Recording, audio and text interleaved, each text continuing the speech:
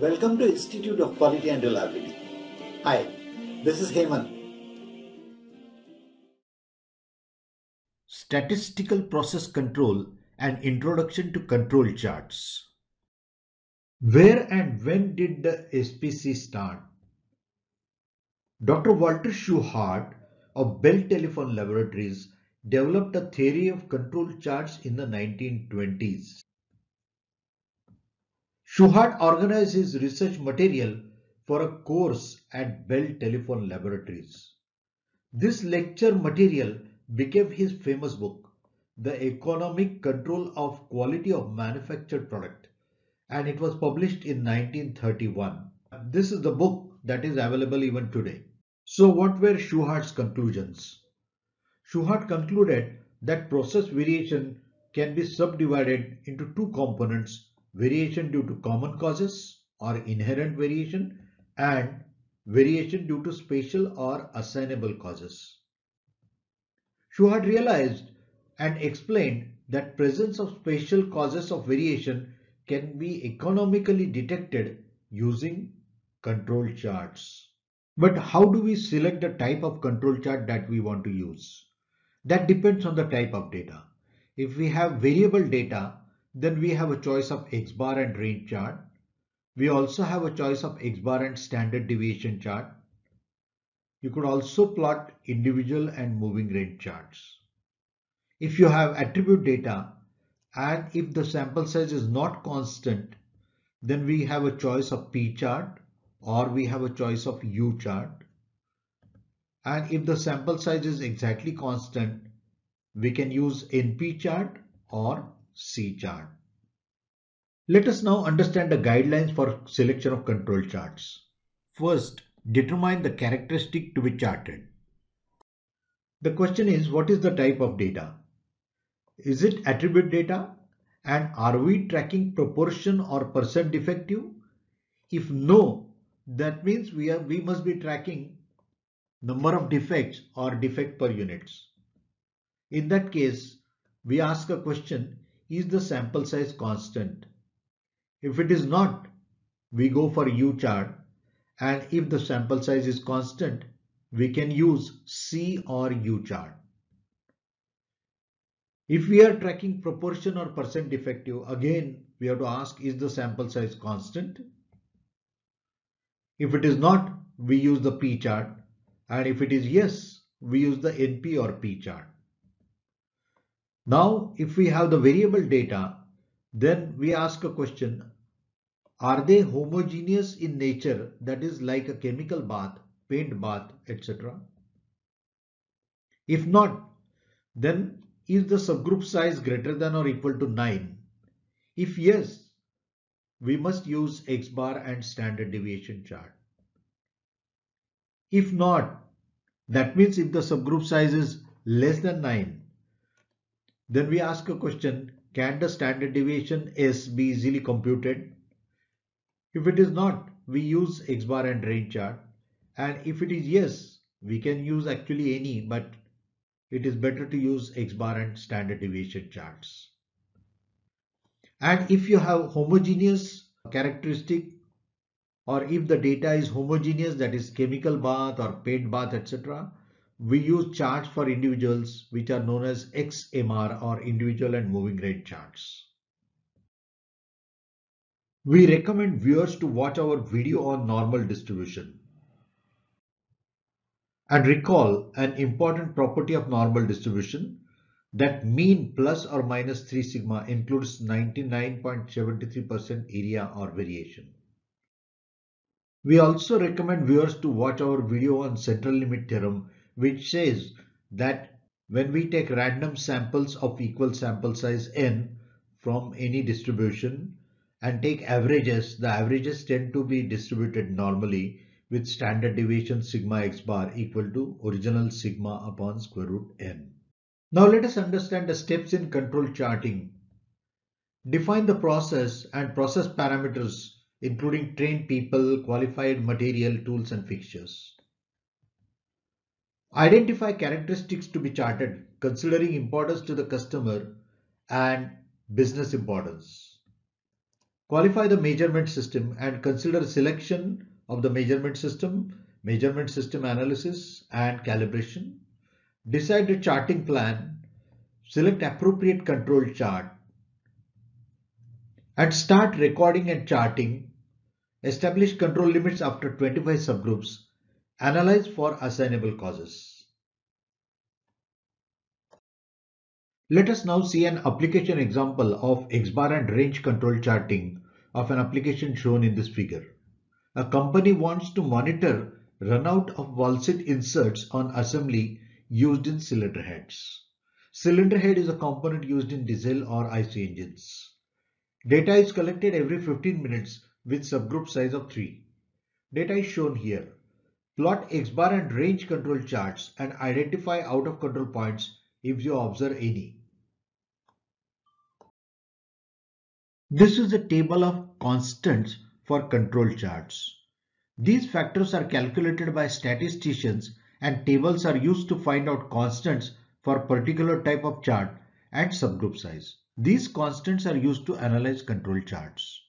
Download this and other statistical tables from our website www.world-class-quality.com. The red box shows the constant that we are going to use to analyze control charts for X-bar and range. Let us now perform the calculations and plot the X-bar and range charts on Microsoft Excel. Here is the data. The data is given in the columns X1, X2 and X3. First we calculate the average of each of the subgroups, which is X-bar. So it is average of the three values. Yeah. So the average of these three values is 37. The range can be calculated on Excel as equal to max of the three values minus minimum of the three values, min function. And I copy this formula for all the 25 rows. Now I calculate the grand mean of all the averages. So that is equal to average of all the 25 subgroup averages.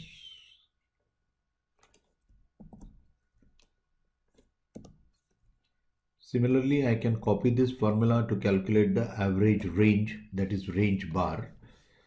I just copy these values for convenience in plotting. So range bar is here and grand mean is 50.493. And to populate all the rows, I just say equal to the upper value and copy those two formulae so that all the rows are populated with these values. Now we calculate the control limits. For upper and lower control limits of X bar, we use the formula which is shown here in this table.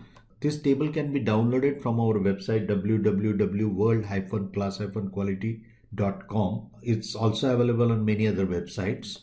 Upper control limit X bar is X double bar, that is grand mean, plus the factor A2 into range bar, and A2 factor depends on the subgroup size. For the subgroup size of 3, which is here, the A2 factor is 1.023. So I calculate the upper control limit X bar, which is equal to the grand mean plus A2 factor is 1.023 star, range bar is 23.32. Yeah. And the lower control limit is grand mean minus the same factor A2 1.023 star R bar. And I can copy these two values for all the 25 rows. Yes, because the control limits are going to be same for all the points. So now we calculate the control limits of range, and the formula for the range control limits is given by central line is of course X double bar and range bar, and The upper control limit of range is D4 R bar and the lower control limit of range is D3 R bar, where D4 and D3 factors are dependent again on the subgroup size. So for subgroup size of 3, D3 is 0, dash means 0, and D4 is 2.574. So there is only upper control limit which exists and the lower control limit will be 0 for this. So lower control limit for range is 0 for subgroup size of 3. Upper control limit is factor D4 2.574 star range bar. So I copy these two values and populate the table. So we have made all the calculations and we are now ready for plotting. So we now plot the X bar chart. First. For that, we first select the time column because we want to stamp it by time. Press the control button, select the X bar column which shows all the subgroup averages and then the grand mean and upper control and lower control limits of X bar.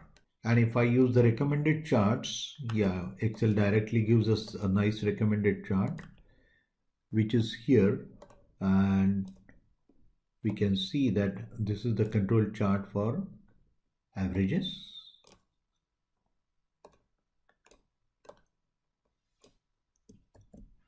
This is the control chart for averages.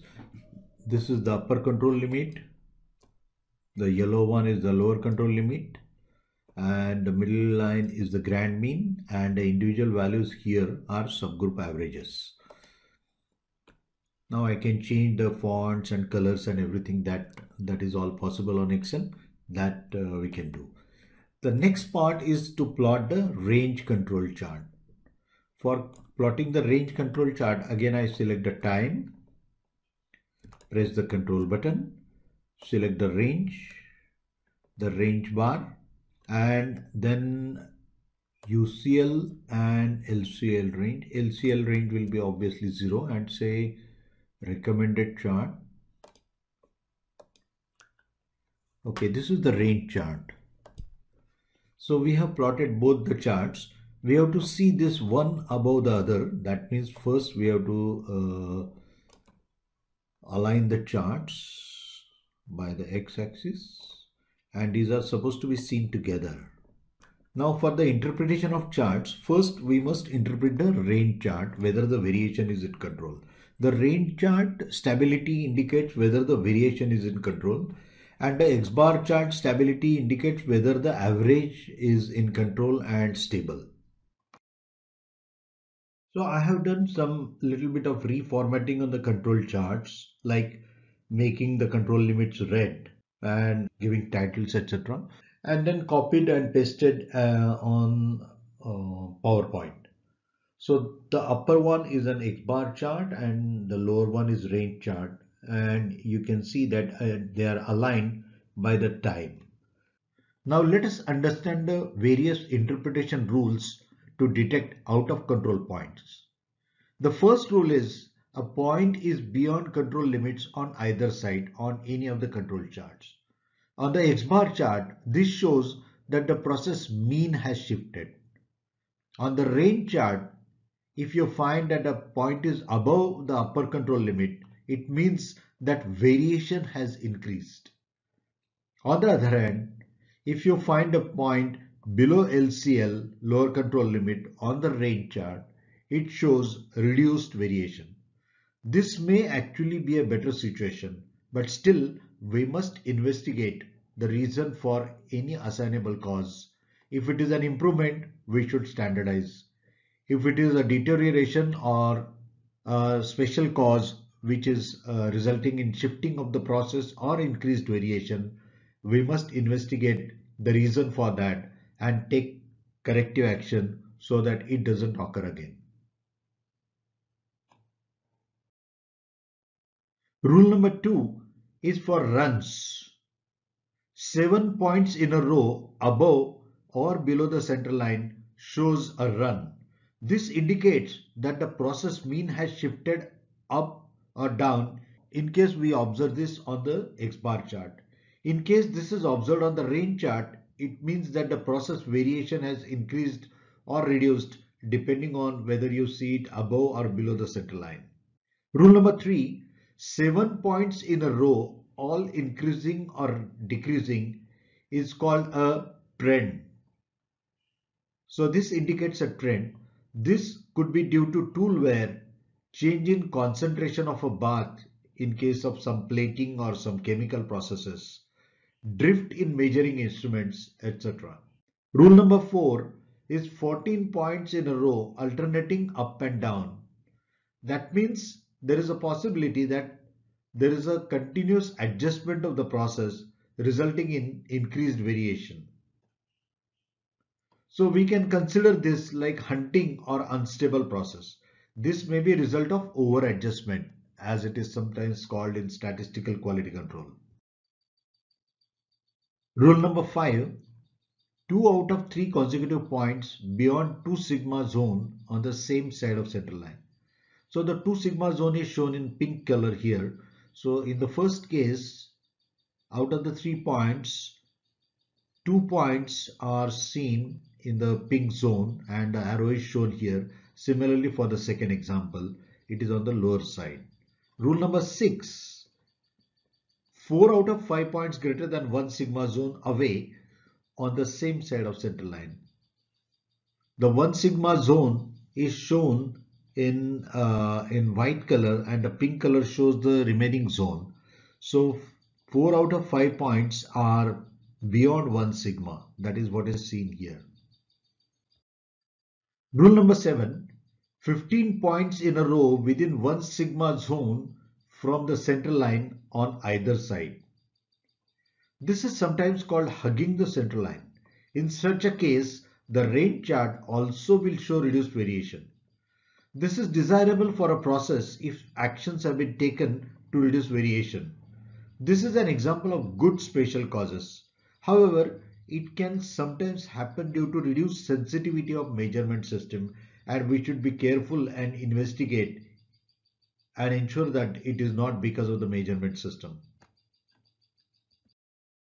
Rule number 8, 8 points in a row more than 1 sigma from center line on either side. The above figure shows such a case wherein you can see that 1, 2, 3, 4, 5, 6, 7 and 8. So this point is marked with a blue color which shows out of control point here, since it is on either side.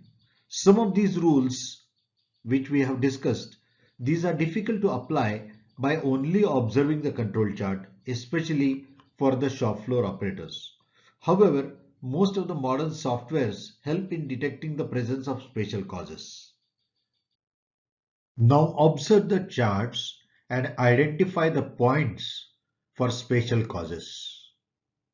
It's pretty easy in this particular case. You can easily observe on the range chart that point at 11:30 a.m. is out of control above the upper control limit, and the second point is on the X bar chart at 13:15, which is again above the upper control limit. Once the points are identified, then we must investigate for the reasons of such assignable causes. While investigating, we can consider tool wear, tool breakages, change of materials, change of operators, change of measuring equipment, equipment condition, and external factors such as voltage fluctuations, temperature, humidity changes, vibrations, etc. But these could be very industry specific, and these are only examples. We must investigate the reason for our own and particular process. Once the reasons are identified, we must take action to eliminate the assignable causes so that these will not recur. And if we are able to do that, then we can omit these points for the purpose of calculation and recalculate the control limits, ignoring the subgroups corresponding to the assignable causes. After recalculation of control limits and no assignable causes are observed, the limits can be referred as trial control limits. Charting should be continued now to assess stability of the process on a continued basis. Control limits should be recalculated periodically, such as every week, every month, or when assignable causes are seen. So recalculation is also necessary if assignable causes are detected and later such points are omitted after completion of related actions. Let us now understand the principle of rational subgrouping. In control charts, the objective is to detect the assignable causes as quickly as possible with least cost. A recommended strategy to achieve this is rational subgroups. The sample size should be chosen so that opportunities for variation among the units within a subgroup are small. This means that variation within subgroup is random or inherent. This inherent process variation is due to common causes only. In control charts, the inherent variation is compared with variation between subgroups to identify the presence of assignable causes. The sample size or subgroup size should be large enough to capture the chance cause variation but should be small enough so that it is not affected by assignable or special causes. Therefore, in control charting, subgroups are chosen with consecutive pieces produced from a process wherein the possibility of presence of assignable causes or special causes is less, and such subgroups are chosen in a small period of time, relatively small period of time. So what should be the subgroup size in X bar R charts? Typical sample size initially selected is 4 or 5 from each process stream. This is only a guideline and not for specific process. For a specific process, the sample size may be more than this. One process stream means one spindle or one die cavity or one tool, etc. However, this could be decided considering that no special causes are likely to affect the pieces within a sample or subgroup. Subgroup sizes or sample sizes lower than 4 are not generally preferred as the applicability of central limit theorem becomes questionable. That is, assumption of averages following normal distribution may not be strictly valid. Minimum 25 subgroups should be plotted before calculation of control limits. One more important concept that we need to understand is over-adjustment.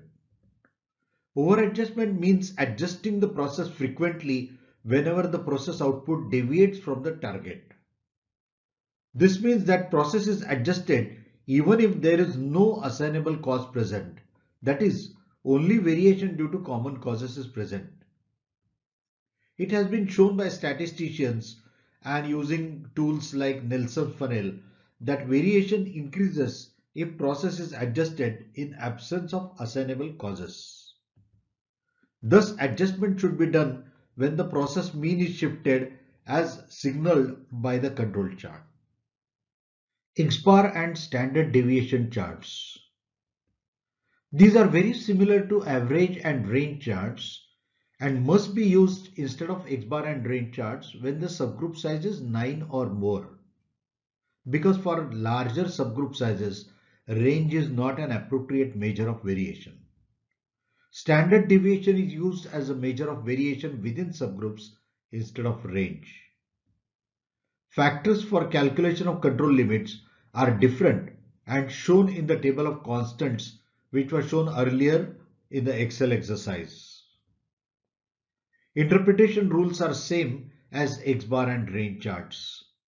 Viewers may like to try an exercise to plot X-bar and S charts for the cylinder head data which was shown in the Excel application example.